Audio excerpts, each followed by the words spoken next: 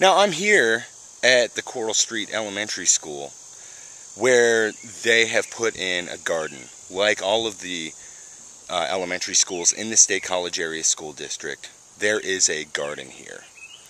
And in these gardens, at least at this one, they are focusing primarily on herbs and vegetables. Vegetables that are native to Pennsylvania, as well as herbs that grow here well. So I'm going to pan over here and you can see some of these herbs, including sage. I believe we have some thyme and mint and basil over here. And if you look ahead and to my right, we have a large patch of corn and squash. And actually, right over here, it looks like we're getting some sort of pumpkins. So there are different squashes here. And if you know anything about the history of Pennsylvania agriculture, you know that the Iroquois grew what were called the Three Sisters. And schools across the state are growing the Three Sisters. The Three Sisters are some kind of squash,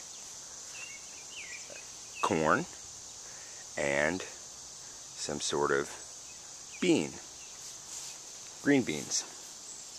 Because the squash will grow out, and you can see they're flowering here, and the corn grows up through the middle, and you can have beans vine around the corn. Now I think that just because of the nature of the growing season in the school year, we don't have the beans here. Alright, but you can see here we have many more. There are peppers. Oh, it looks like some rabbits got in here.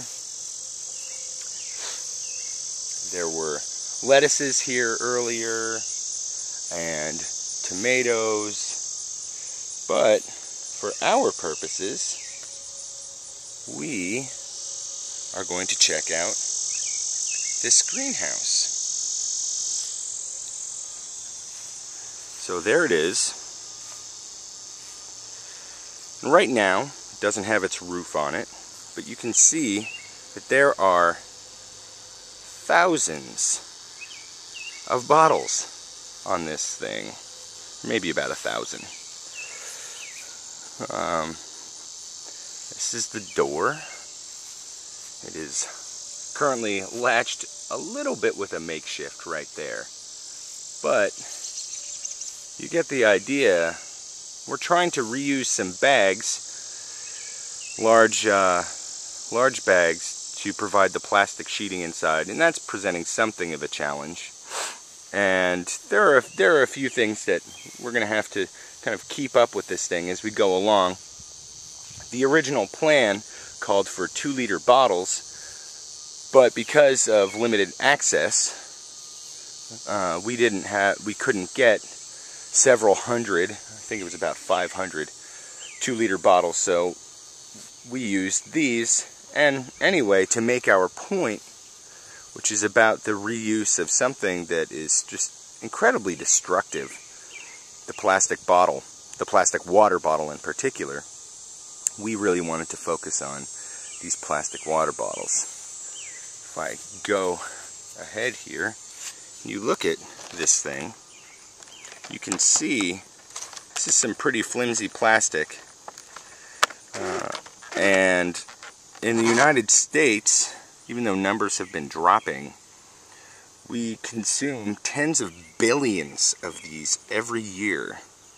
Now, the recycling rate around the country is about 17% overall. Some estimates are around 20. If you go to some cities, they're much better, maybe in the 30%, 40%. At Penn State, this year, I believe that we were at something like 56% for the overall recycling rate. So that includes things like paper and more. Paper, plastic, etc. Now, if you think that's pretty good, you're right.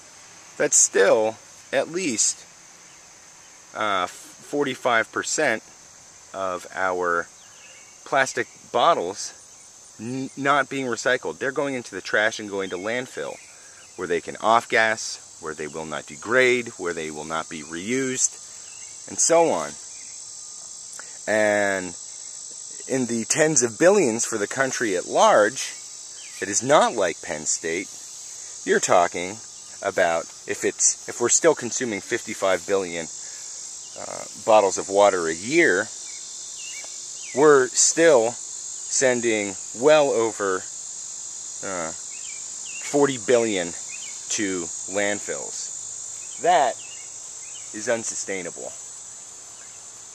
You add into that all of the fuel costs associated with the production and shipping of this, and you have global warming in a bottle. And you have water scarcity in a bottle. These things are sources of conflict.